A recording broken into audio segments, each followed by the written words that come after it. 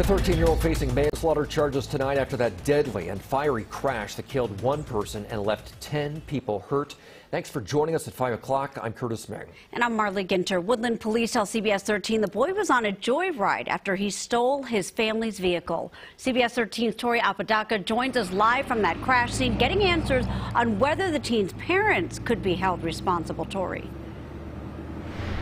Yeah, police say that 13-year-old driver was erratically driving on this street here. You can see it's a narrow road, 2 lanes, just 25-mile-per-hour speed limit. But police say he was zooming through this area and then crashed into 2 other cars at that intersection of College and Court Street, where we now see a growing memorial for one of the crash victims, Tina Vitale. And the community is wanting answers for what will happen to that 13-year-old driver who was behind the wheel.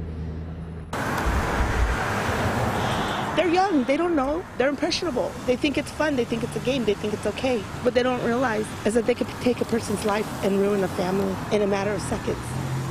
That's hard.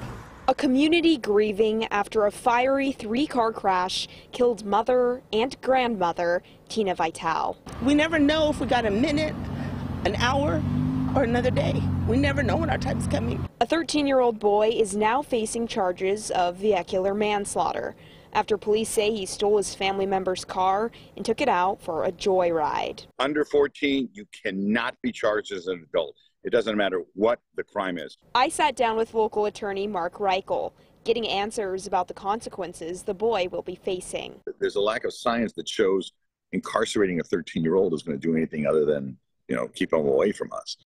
As the focus will be on rehabilitation. He believes the longest sentencing the boy will face is until he turns 21, and the shortest, 2 years in youth authority. This is something that's going to be really difficult to seal.